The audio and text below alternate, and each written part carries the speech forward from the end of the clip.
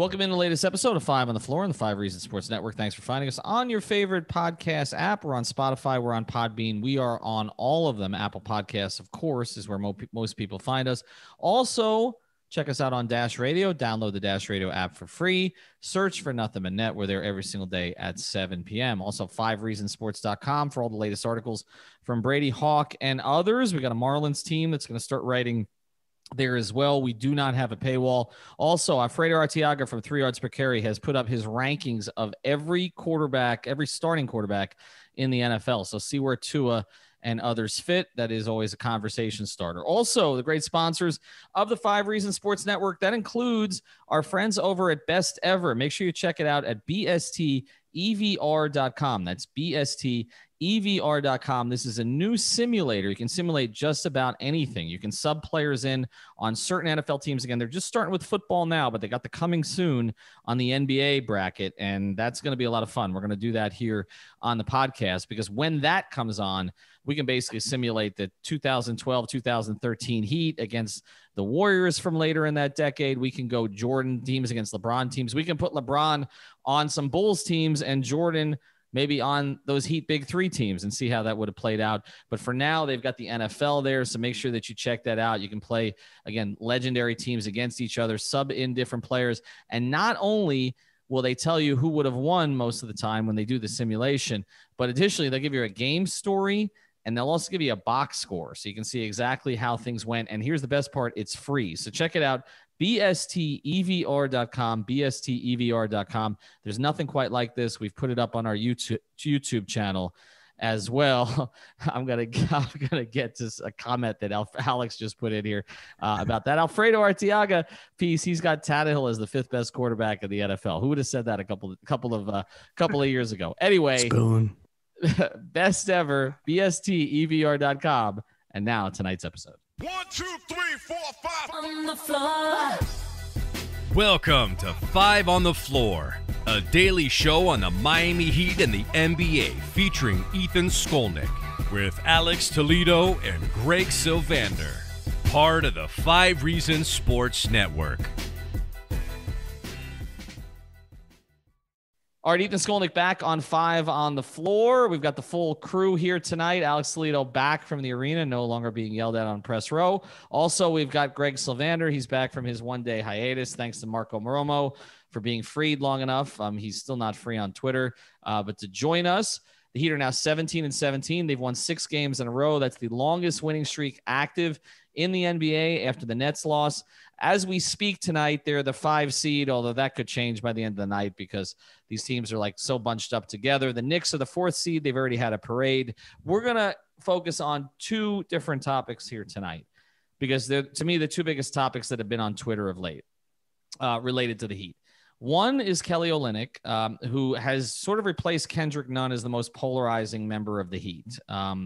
Although most of the talk about him is negative, and yet the statistics say it should be positive. So we're going to get into Kelly first and really whether or not it is sustainable to continue to play him at the 4th spot next to Bam Adebayo. And the second part of the episode, I know that Alex and I are going to get into it because we're going to talk about Victor Oladipo, who's a Toledo favorite, and Kendrick Nunn. All right, so let's get to this part first. Kelly Olynyk. I'm just going to give you some one raw number here, and then I know, Greg, you have some others that were put out there on Twitter by some folks. Kelly Olynyk this year, his net rating is 3rd on the team. Right now, this is on the NBA's official advanced stats site. Jimmy Butler, who's only played 21 games, by the way. Goran Dragic has played 20. Jimmy is a +5 in net rating. Goran is a +3 in net rating. Kelly Olynyk is a +1.9. Duncan Robinson is a +0.4. Bam Adebayo, interestingly, is a -0.2. Kendrick Nunn is a -2. Gabe Vincent -2.3. Avery Bradley, small sample size, -2.4. Tyler Hero -3.5. Andre Iguodala -3.6. Precious -5. And they go back. Silva hasn't played much. Strus is a -7.4. Maurice Harkless somehow in 10 games is a -14.8 per 100 possessions. And KZ Okpala, people want him to play more, a -19.7 in 18 games for, I guess, a total of 181 minutes. That's a -19.7 in 100 possessions. So you go through basically the entire roster. Kelly Olynyk is a solid third, Greg. Now you have some other numbers here. Yes. So this comes by virtue of the Common Sense Heat fan at the Mad Heat fan, I believe is his Twitter handle. He was kind of relating it to Kelly and how he fits next to players and closing lineups and things like that. And, we talked a lot about Kelly and how he fits next to Bam and next to Jimmy. If you look at net rating playing alongside Bam and Jimmy, Kelly is a +11, which, like, for context, Myers is a +9, Winslow +7. Jay and Iggy were -9 and -3. Mo was -33, KZ -67. So, like, these are just numbers that are showing that Kelly fits with these guys. But this is where it gets interesting to me, is that we know Kelly is not going to be able to close. And I think that they're not going to be able to run away from the fact that although he can get them through the regular season, he fits next to Bam and Jimmy.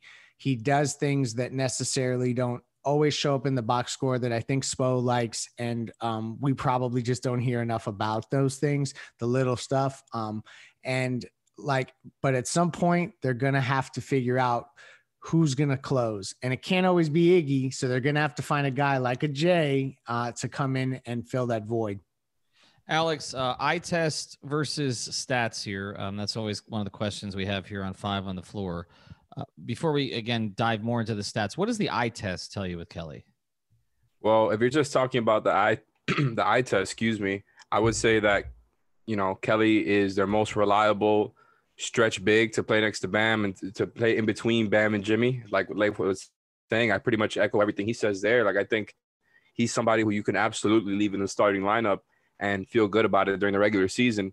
I just think once you get to the playoffs and the matchups start getting a lot tougher and guys start getting picked on, and Kelly just won't be able to play as many minutes. And like Leif said, I don't think he's going to be somebody who closes. But from what I see on the court from Kelly is somebody who knows how to play ball, pretty much executes everything that Spo wants him to, and just has a lot of physical limitations, specifically the short arms, the slower legs. And that's kind of what makes him vulnerable on the defensive end. I think people want him to be a better rebounder. He's definitely not. I don't think he's good enough of a rebounder. I think he's a solid weak side rim protector at times, not consistently enough. I just think he's pretty much exactly what they need from him, but not enough to, take you to that next step in the playoffs. I think he's a great regular season guy, and I would just love it if he were back on the bench as far as to optimize their chances at getting back to the conference finals or NBA finals. That's it right there. Getting back to the bench. Like, I feel like we all love Kelly Olynyk and his role. We love his productivity. Even though he's inconsistent, we think that he fits well. So nobody is against any of that. It's just that there's a notion to maybe have an upgrade going into the playoffs. Well, the plan wasn't to play Kelly at the 4. I mean, if you look at the first 2 games of the season, it was Mo Harkless and then it was Myers Leonard, right? Bad plan. Right. So Mo was supposed to be Jay, which I will never understand how that was possible, but that was how it was supposed to break down. Like Adams talked about, he was the backup option, right? He was right. Well, yeah, it was supposed to be Maurice.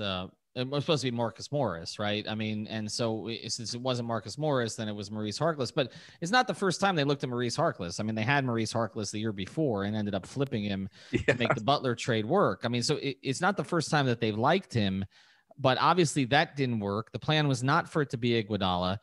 I said that when he put Olynyk in the starting lineup, when Spoelstra put him in, it almost seemed like it was more a move to get the bench right because he wanted to get Andre with Precious, Dragic, and Bradley together on the bench. Like, but he's made the starters better.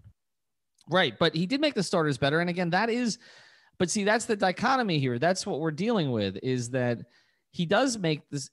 He makes players better when he's playing with them, even when he went through a stretch where I think he was 3 of 20 or 3 of 29 during that stretch from 3, 2 of 29. How is that even possible? I mean, he's getting open look after open look. I saw, last night he passed on a couple of transition threes, which typically he'll bomb away with 16 seconds left on the clock. But if you had a guy who was, and Kelly has done this over the course of his career, it's not like he's been a terrible shooter all the time. If you had a guy who was making 38% during that period of time instead of, what was it, 7%? Yeah. I mean, you're blowing open games. Yeah, no, I mean, he's gone from 33 to 32 to 31% in the month of February. And this is staggering in itself. In 16 home games from 3-point land, Kelly Olynyk is shooting 43.3% on 6 attempts. In away games, in 17 away games, he's shooting 20.8% on 5.6 attempts. So Jesus. I don't know. There's no crowds, but something is impacting him home and away, because those are just huge contrasts. I mean, that doesn't make any sense, right? I mean, like you said, there are no crowds. Why is he twice as good at home? I mean, I bet you the Heat's shooting splits, by the way, if we were to look it up right now, that the Heat are take a nice little dip in 3-point percentage home versus away. I think without having looked that up, no, I bet you're probably right. You're probably but it is right. weird though, because there's no crowd, like you said, or pretty much Well, no. it could be a shooting background thing. We talked about it during the bubble last year that the Heat got comfortable with that shooting background. We thought they would. Duncan is better. Duncan's is 41% at 3. I bet you Hero is better too. Wow. Yeah. Duncan's better. Let's just check one more and then we won't deviate too far. Yes, Hero is almost 3.5 points better. Wow. Yeah. Percentage points, I mean. Right, but that's different from 20 percentage points. Like Kelly is two different players, home and road, and yet it like I said, it doesn't seem to impact his plus minus, which is basically how the team is doing when he's on the floor. And because there is no other option next to Bam, I mean, Spoelstra hasn't even experimented a little bit with Precious and Bam next to each other. He experimented with Precious and Okpala next to each other as much as he has experimented with those two. So he doesn't even see that as an option. So I guess by default, it was always going to be Kelly. But we saw Kelly get pushed out of the rotation 2 years ago. We thought it was because of that minutes clause that he had. And then again in the bubble. And then they got in the bubble, and he had some games in the bubble where he was more comfortable. Okay, to close the loop on this, because there is this big debate, and I look, Kelly Olynyk's a nice guy. I think he's done good work with the Heat. I don't think that's been a horrific contract. Like if you look at the 5 contracts that they signed during those 2 off seasons, you do think or you don't? No, not at all. I don't think it was a bad contract. I think he's been more than serviceable. It's totally serviceable. Right. It was fine. I think he lived basically up to the expectations of the contract, whereas Waiters did not, JJ did not, Whiteside did not, Tyler Johnson did not. He's the only one of those 5 that did. So I do think we need to put some of this sort of, this Heat fan vitriol. And again, it's a Twitter thing. I don't know that it would be the case if we were in an arena, but like this Heat fan vitriol towards Olynyk, I think has to be put into some kind of perspective there. Because he has been a productive player for the Heat.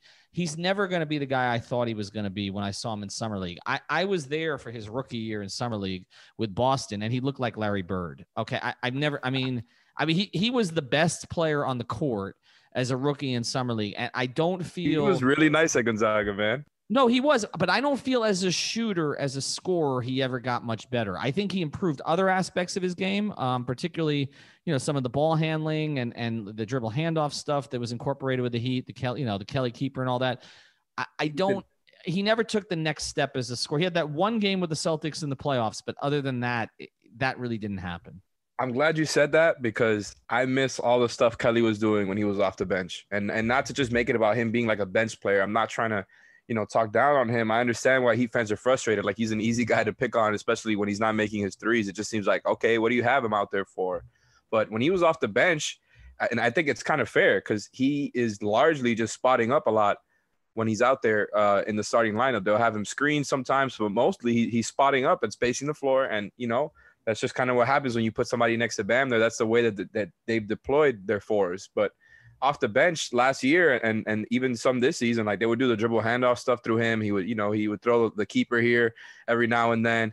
And like now his game has just been kind of turned into straight up stretch big, just better Luke Babbitt or better Josh McRoberts or however you want to look at it. And I kind of miss when he had more of the all around game in that role off the bench where he was just kind of helping get Goran and Hero going. Yeah, no, I'm with you. Now, let me ask you this question, because we talk about Kelly and whether or not he's doing other things. When their shots are not falling, which of these 2 players is giving you more? Duncan or Kelly? Wow, that's a really interesting question I because think I'm going to say Duncan. I would say that it would be Duncan, but we don't have the instruments that can measure or quantify why, but it's Duncan.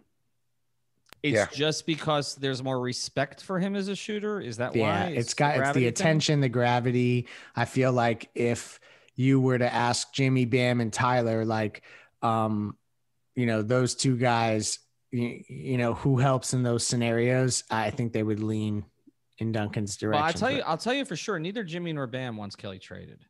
So, I mean, there is a. No, the team loves him. Like I sat on the bench and shoot around in Charlotte 2 years ago, and Josh Richardson, Justice Winslow, Derrick Jones Jr., even Hassan Whiteside, they gushed over Kelly Olynyk. They could not praise him enough. And that has just continued with all of the teammates. I mean, they love him there. Well, he always has a smile on his face. He'll take a charge. He'll punish mismatches. I miss when he would do that more too off the bench. When he would just take smaller guys into the post. He's still good at that. So let's answer the next question, because again, I don't think we can really settle the debate about how important he is or not, except I think we all agree he's better off in a bench role in a 20-minute a game. If he's got it going, you stay with him. If not, you don't roll. Okay. As opposed to now, I think we're all kind of in agreement on that.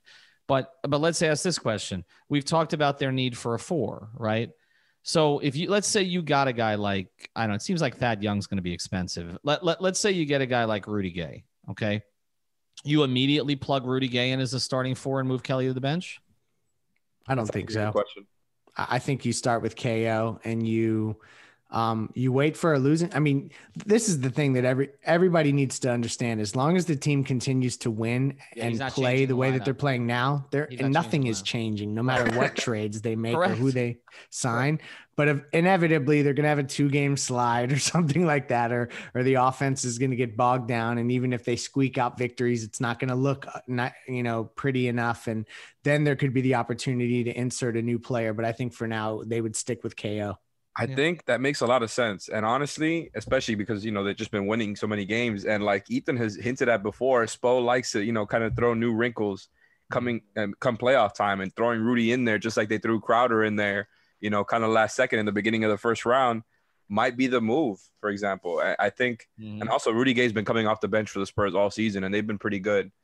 Him and Patty Mills have just been, they've been a really good bench unit over there. So I think it would actually make a lot of sense to bring him off as a bench piece and then kind of change it up come playoff time if they really want to get back to the type of defense they were running last year in the bubble. Well, the only way they can change the starting lineup in the playoffs is if they make a move. There's nobody else they can put as a starting 4 next to Bam at this stage. I don't, it's not going to be Harkless. It's not going to be Okpala. I mean, and what if there's an injury? Like, that's like another thing we haven't even talked about. Like, there's nobody behind Olynyk that fits the bill of what they need that would really fit seamlessly. You know what I mean? Yeah. Andre would be starting.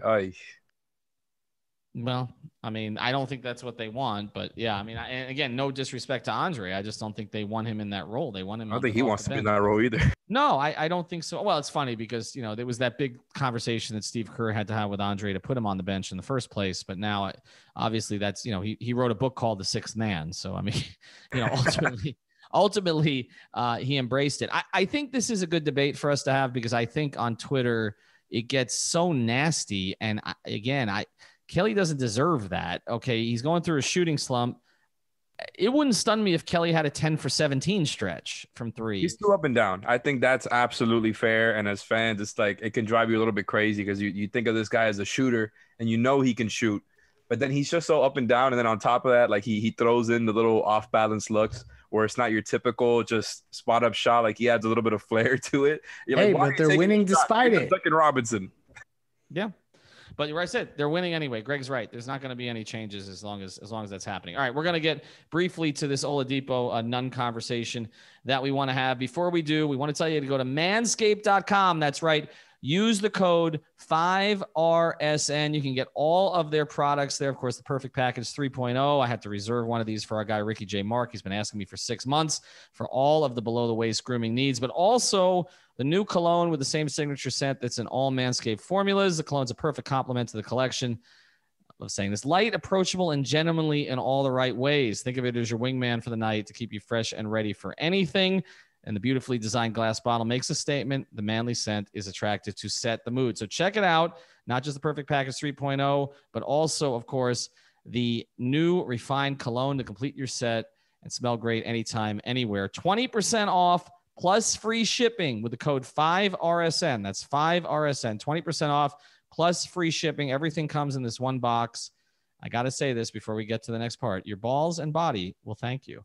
All right, let's get to this tweet that I threw out today, guys. And I think Alex is going to challenge me on this the most, honestly. But I'm fine with the transaction talk, okay? I mean, it fuels our network. Okay? We get our biggest numbers, not when we're talking about games, but when we're talking about who they're going to get. That's just the way. Don't give away the game. I mean, that's what it is. We know that. Okay. We know that. All right. But I tweeted it this morning. All right. And I firmly believe this. And I looked at all the numbers. Kendrick Nunn has been putting up the same numbers as Victor Oladipo of late. I'm talking about the counting stats. Okay. Roughly 17, 18 points a game, the assists, the rebounds, they're all in the same area with much higher percentages.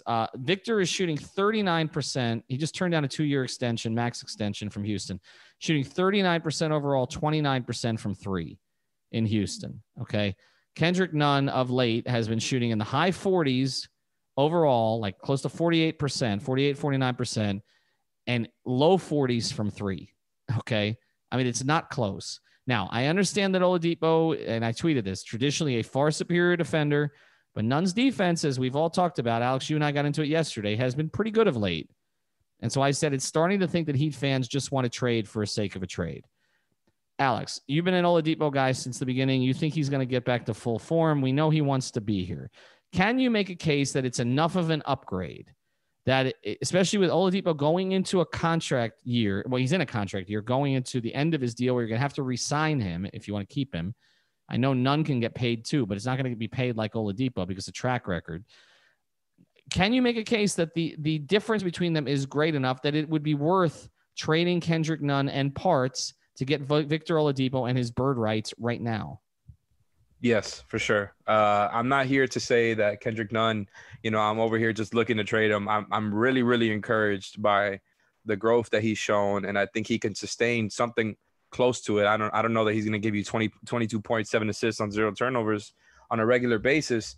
But to me, the whole case is based off of the type of role that these guys are playing and have played in the past. I still think Kendrick Nunn, obviously his role has grown. He's not just, like he's taking more shots and he has more responsibility than he did in the starting lineup last year. He's had some growth, and obviously some of that has had to do with the guys missing, but it's made him into a better player. So I'm not here to rag on Kendrick Nunn. I completely understand the cost conversation and that whole angle. That's a different type of angle as far as whether it's worth it or not. I think basketball wise, it's worth it.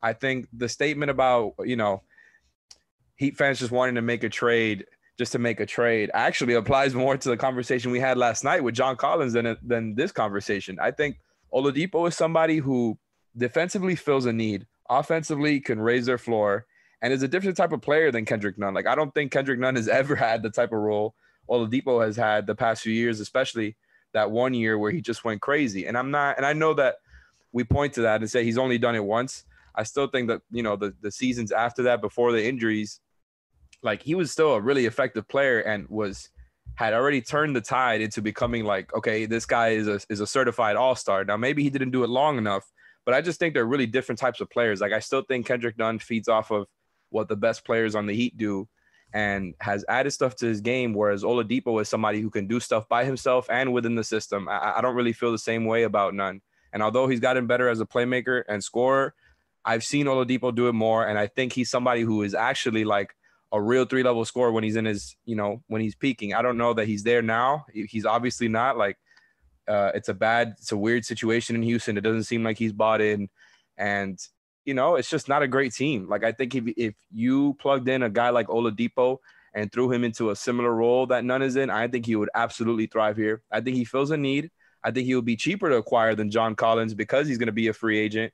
And yeah, like, I just think that actually makes a lot more sense for the Heat if you're talking about doing a trade than trading away a package of Duncan Robinson and Precious or something like that for a John Collins and possibly making your team worse. Like, I understand the need for a front court guy, but to me, like, Oladipo is a much more well-rounded player than Nunn when he's at his best.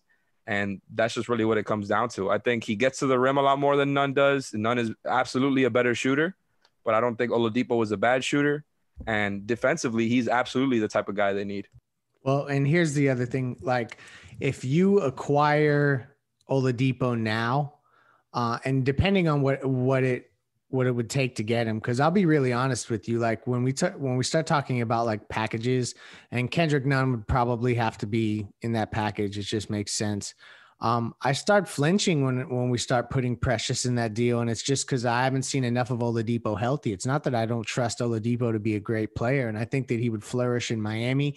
He would be happy to be in Miami. It's no secret there. I think Dwayne could have a particularly interesting influence on Jimmy and Oladipo's relationship in Miami. So I think that there's just lots of tie-ins that could be really good for the organization there. But it's a matter of, if you trade for him now, what's it going to cost? Because if you do it now, you have vehicles with which you could also get a front court player to kind of round out the roster, and you could pay Duncan. Like, there's ways of doing that. But if you don't make that move this trade deadline and you wait until the offseason and you have to sign and trade for Victor Oladipo, you no longer are going to be able to go over the hard cap to retain Duncan Robinson. So there's a lots of implications that we have, that we won't go into, but if you like Oladipo and you think that he can be the player that he once was in 2017 with Indy, you got to make the move now. It's interesting because I'm just not seeing it. I don't know. And I talked about this on Onside today. I've enjoyed my interactions with Victor. I thought he was a really good player for that 1 year in Indiana. He was a really good story, but just some of the stuff I've heard about behind the scenes, and again, not just the physical stuff, but just, I don't know, he just doesn't strike me as the type to go all in on. And I'm not saying that I'm totally sold on the Kendrick Nunn experience, although I will say this, that I don't think Kendrick's backsliding to where he was before. Like, I don't think that's not going to happen again. He's not dealing with the external factors, such as COVID. And we're going to find out. Like, that's what's great about this whole run, is that we're going to find out. We're going to find out if he can maintain this level when it matters, but I don't think he's going to go back in a rut like he went into before. I don't see that. And again, you're talking about a younger player who's going to be a cheaper player. I don't know that the difference between them is great enough. And I think where Alex and I differ on this with the Collins thing is I just think what Collins offers is more unique. It's harder to find in the NBA than what Victor offers, particularly when Victor is not Victor at this stage. And when he's kind of quit on two teams at this stage too. I mean, it doesn't feel like he wants to be in Houston from the very beginning. That wasn't his fault. I mean, if you're telling me we're getting John Collins and, we keep Kendrick Nunn and Oladipo is out of the question, I'm all in on that move over anything that relates to Oladipo. Let's just go on the record with that. I just don't understand it. Like, I am cool with Collins and adding him to the core, but that was a kind of point that I was harping on last night. I just wouldn't trade stuff for him. I wouldn't trade Duncan Robinson for him as, headlining a package for Collins. I just don't know if that's a move that makes you better, because it wouldn't just be Duncan. And we can say that too for, a potential Oladipo trade. It wouldn't just be Kendrick Nunn. But I think just kind of looking at the two and the situations there, it seems like Collins has a higher chance of re-signing in Atlanta and actually getting that type of market, the price at the market that he wants than Oladipo does to get in Houston. And so I think Houston would be more willing to sell him off for, maybe not the Heat's best players. And again, I'm not looking to just trade Kendrick like I was before. I think like everybody was before. He's looked great as a starter for them. But this is kind of also relevant to the Kelly Olynyk conversation. It's like, do you want to upgrade in order to kind of better your chance at really being a championship contender? This is another thing that relates to the whole Jimmy's short window for the championship. And like, obviously, like Greg said, the relationships are there. I just think it's such a great fit basketball wise, off the floor wise. I really do think they're really different types of players. Like, I think Oladipo is somebody who can set stuff for you as a playmaker, get a high pick and roll, get down to the rim, can pull up. Like, Nunn gets to the rim sometimes, but that's not really the main part of his game. The main part of his game is getting to the jumper, whether it's in the mid-range. Sometimes he'll give you the floater. But I just think Oladipo is a much bigger player, obviously, who can guard multiple positions. I really do think that you could make that work and really better your team. Whereas Nunn, to me, seems like he's good. I don't know how much better he makes you in the playoffs. And what about this? I'll pose this question to you guys. What type of role and what type of playing time do you think he gets in the playoffs? Kendrick Nunn. I mean, I think at this stage, some of it depends on what we thought Avery Bradley was going to be. Right? Yeah. And I'm not counting on Avery Bradley. But I don't know that. It's a lot in the way there. Yeah, I don't know necessarily that Avery Bradley is going to be a factor at this stage. I feel like, well, I don't know that Gabe Vincent is either, but I feel like Gabe was doing some of the Avery Bradley things in this past game. You consider those guys incremental production that you get at this point, at least from my perspective. Yeah, I don't expect Avery Bradley to be like this guy that you plug into the rotation. I think Kendrick will have that spot, but if he goes cold, that's an issue. And like, we're going to see now, because we've seen how much he relies on confidence and how much he relies on his offensive game and getting to his spots and that kind of thing. So like, teams are now going to push him out of his comfort zone more, and we're going to see, and hopefully he responds, because there's not a ton of other options. No doubt. Well, no, I think it's a good debate. I think we don't disagree on all that many things, honestly. So I think this is one that we'll see how this one plays out. I know the Harden was one we disagreed on. Now he may end up being MVP. I don't want to discuss that. Make sure you check out bestever.com, BSTEVR.com. Also, mybookie.ag. Use the code 5, prizepicks.com. Use the code 5 there as well.